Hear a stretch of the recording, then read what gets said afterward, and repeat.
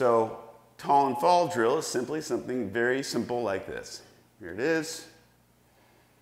Okay, very simple. Tall and fall is you stand here tall, and then you just start falling, and then you swing. And you bring the momentum of your bat with you, bring it until it's time to swing, okay? You don't separate and then swing. It's not two pieces. It's not two pieces. It's not back and then swing. Now, if I'm not moving at all, if I'm doing a drill, I may need to go back with my hands just to get them, just to take out some slack and to get some rhythm. But in this drill, the rhythm that I'm getting is the fall. So the fall begins the inertia, starts the inertia. That's all the inertia I need.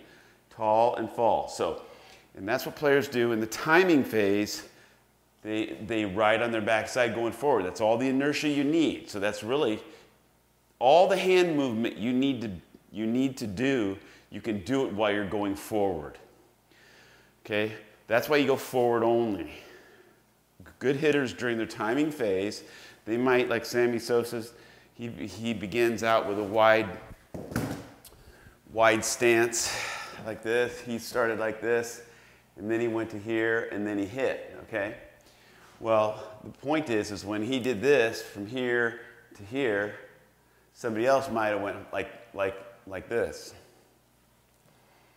You may as well be in the same time because it's not during the timing phase, okay?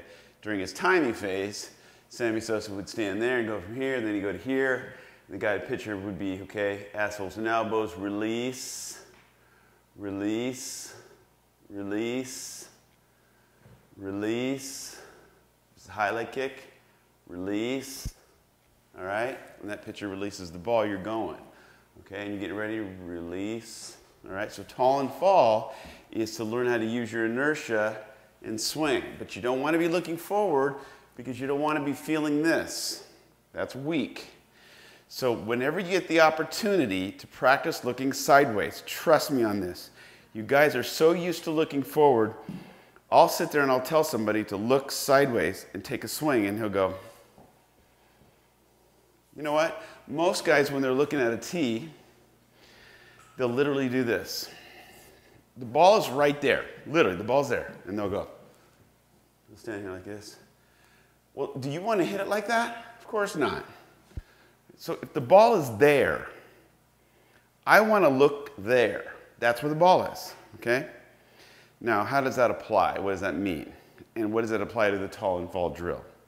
Well, let me just first show you the tall and fall drill.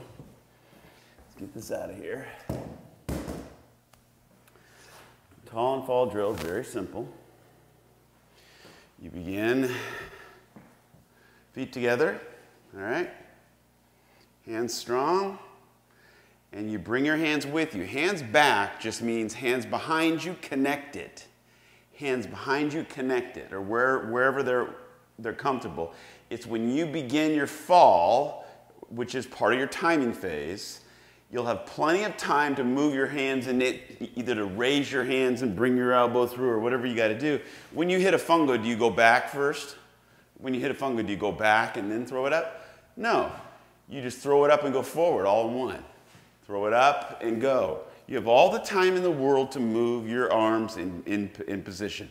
You don't have to go back to be able to move your hands in a position. As a matter of fact, that just adds extra motion, so forward only. So a tall and fall drill, it will teach you how to bring your inertia with you.